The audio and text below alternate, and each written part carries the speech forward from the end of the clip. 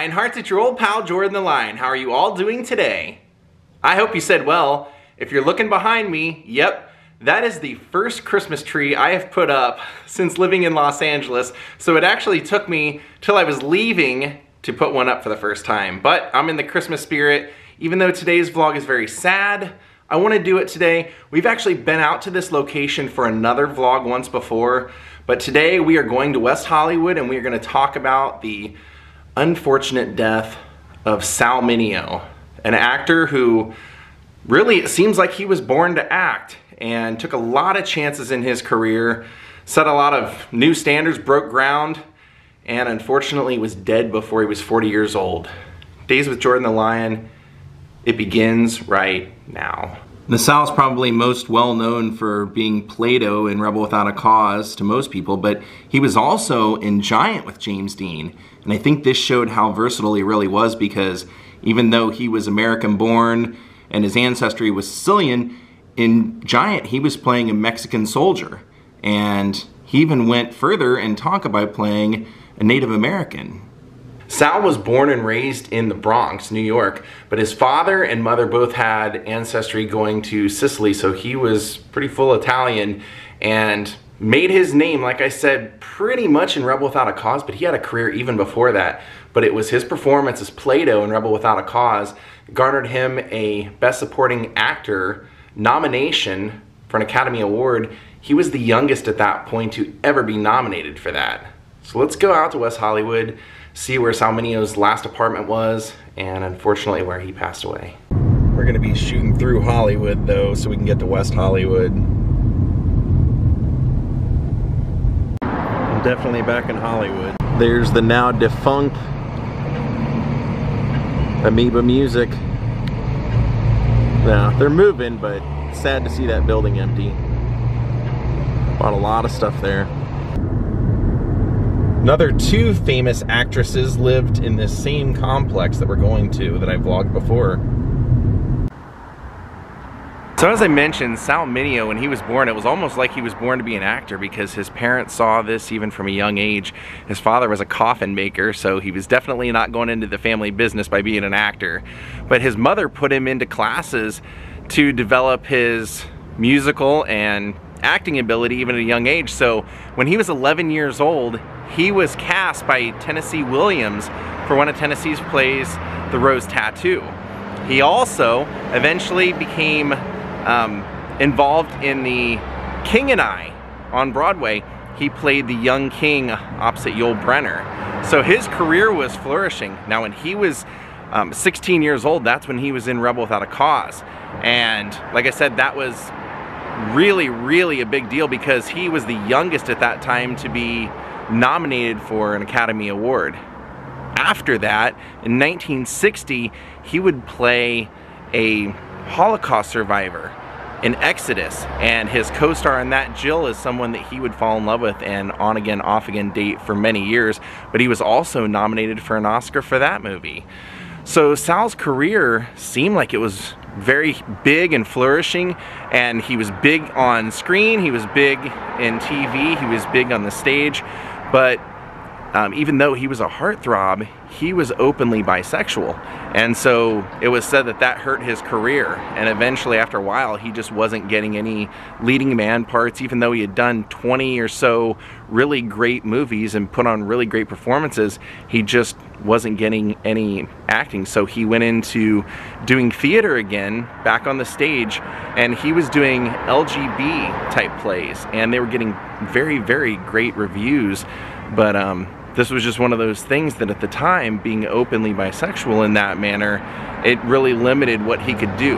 So by 1976, he had moved over to here because he was starring in a play up in San Francisco that had become a big hit, and so they had decided to bring it down to Los Angeles, and he was playing a bisexual burglar in this. We are right across the street from his last apartment that he was renting when he died. So when we were here before, we were vlogging that upstairs apartment up there where Shelley Winters and Marilyn Monroe shared, but it was actually the apartment next door, the building next door, that SAL MINEO was renting at the time. He had just moved down here, or back down here, and He was coming home in the evening from having theater performance practice. He was pulling in his back driveway into the carport, and that's when it all happened. So in this case, you can actually walk right through the apartments, and we can go back to where he had parked his car. Now, this was not a murder that was necessarily planned or anything. It was someone who had an extensive rap sheet, 17 years old, and he was looking for drug money. He didn't even know it was SAL MINEO.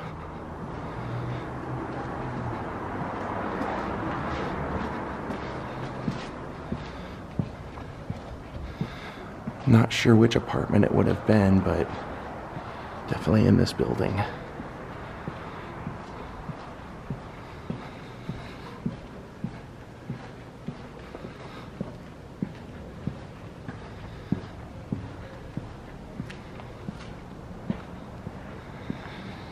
I believe he was parked right here.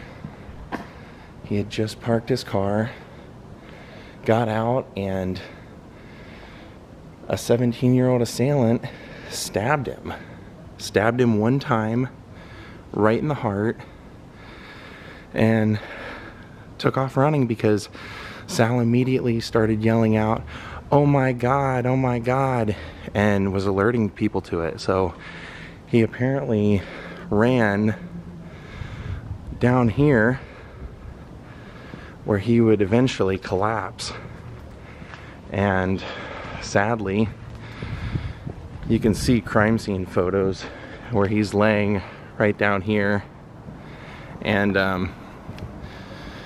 yeah, wasn't even robbed actually in the end.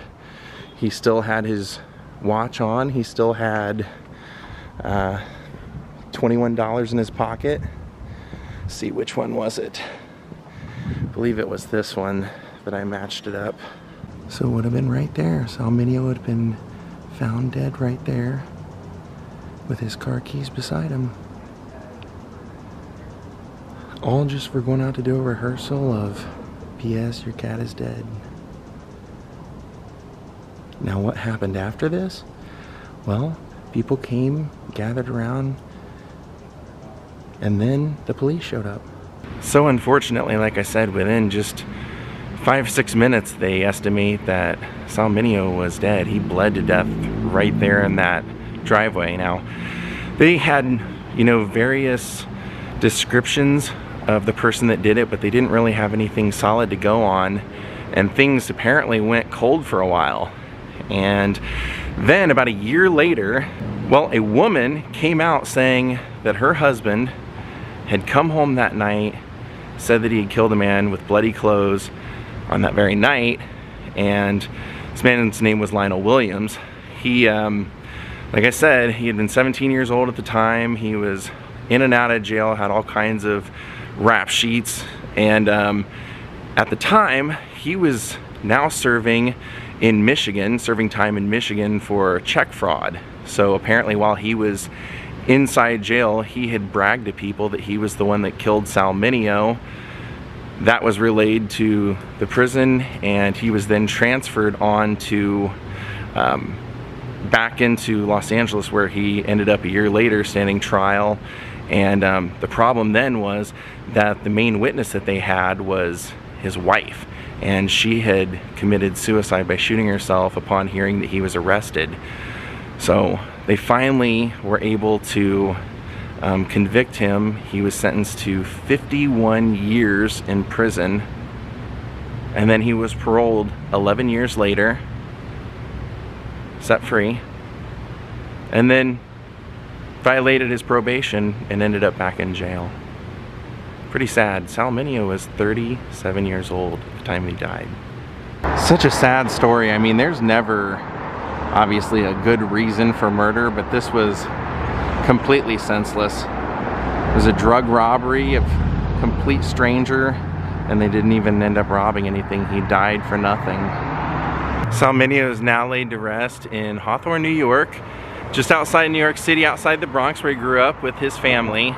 And it's the Gate of Heaven Cemetery that I've vlogged once before. I didn't go to his grave, but we went to Billy Martin and Babe Ruth, who are also buried there. James Cagney's also buried there, so It's a pretty well-known Catholic cemetery. Rest in peace, SAL MINEO. I figured since we're right around the corner from it, I want to show you a little something extra today. Let's head over to the Sunset Marquis. So we've made it over to the Sunset Marquis since it's just, you know, literally a few minutes walk away. And I want to go here because this is where, when we I had a job where we kind of worked with The Who. They would only stay here, and I know Joe Bonamassa has some of his guitars always on display here. I'm hoping they'll let us see. Let's go see it. This is where Pete Townsend always stays when he's in town of The Who. But Joe Bonamassa's little Nerdville museum inside of here is over here. They have all kinds of great rock and roll photos. Look at that, Joe Strummer here at the pool. So take a look. First you see that. The Sunset Marquis guitar. How cool is that? It's even got the street sign up there. Then it says Sunset Marquis. Oh, look at that, Les Paul. Slash, Billy Gibbons. Nice. Those are great. Dave Grohl, wow. Joe Perry. Epic if you get your face on there. That's epic. Green Day, Jimmy Page. Speaking of The Who, Roger Daltrey. Then here's some of the Joe Bonamassa guitars in the collection. Sorry, my reflection's in it. Look at that. Look at the headstock, it says The Gibson. I've never seen one that said that. That's a little stuffed doll of Joe Bonamassa. He calls this his Bona Museum. No, seriously, look. The Bona Museum. And then check out this display. These are old, baby. These are classic.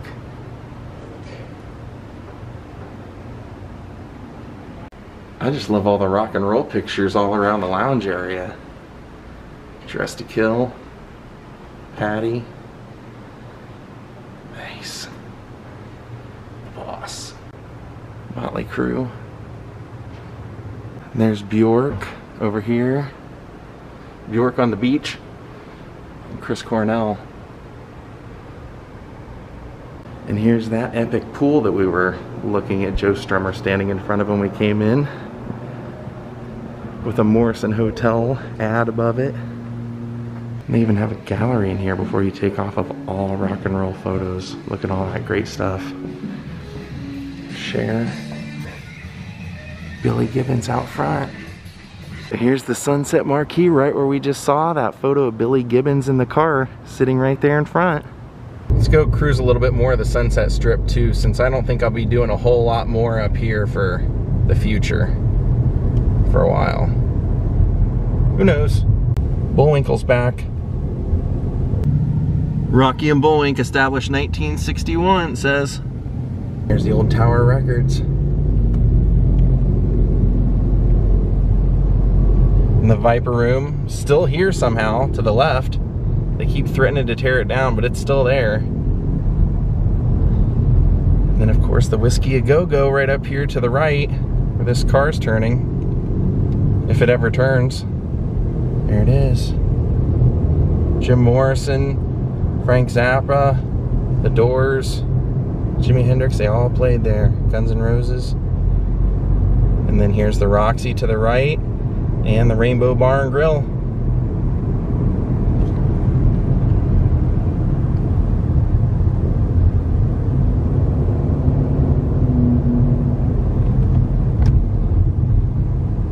And then this liquor store right here on the corner is the one that Halle Berry crashed her car into and fled the scene. And good grief, what is any vlog without you? I know, if we don't show you, everybody gets upset. Don't they? They get upset. What a handsome face. Well, my friends, we're gonna call it a day. I hope you enjoyed this vlog. I mean, I know it's a sad vlog, but at least we can remember SAL MINEO. I think seeing the actual spot of where that happened sometimes makes it more real.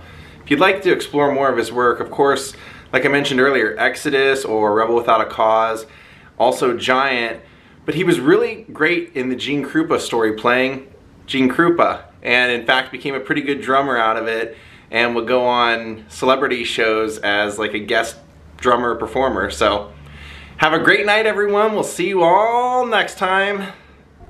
Have a good night and goodbye.